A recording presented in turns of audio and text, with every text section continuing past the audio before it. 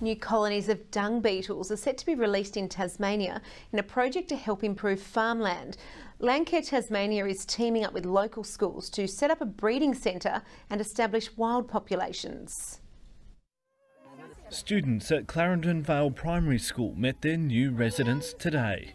There's a baby one! That's okay. They may look like common creepy crawlies, but these bugs have specialised skills that could benefit farmers. They are very industrious and they've got a strange way of life, but they can be really important. The dung beetles released into breeding tents today to help build up their population. Then they'll be released on farmland to help break down livestock waste.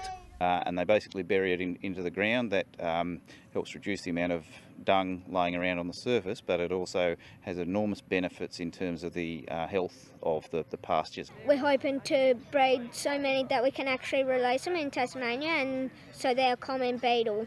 Students designed the project as part of a lesson about our environment. So the children have been learning about the dung beetle and its purpose and what it will do in the environment. The project made possible by the J.M. Roberts Charitable Trust. Michael Breen, Southern Cross News.